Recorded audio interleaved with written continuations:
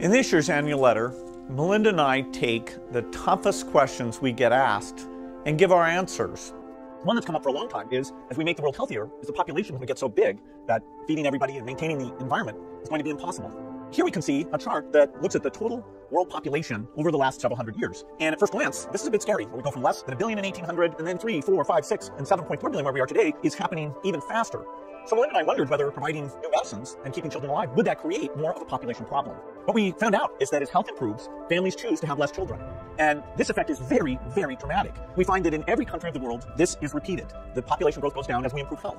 So we've taken that chart that shows the global population growth, and we've actually extended it out all the way to 2100. And we can see that instead of continuing, it actually flattens out. Another way to see that is through this rate of population growth. And you can see that in the 60s, that reached a pretty high number, over 2% per year, and it's now come way, way down. Now, 11 billion people, still a lot, but the good news is that the faster we improve health, the faster family size goes down. That the faster we improve health, the faster family size goes down. That the faster we improve health, the faster family size goes down. What we found out is that as health improves, families choose to have less children.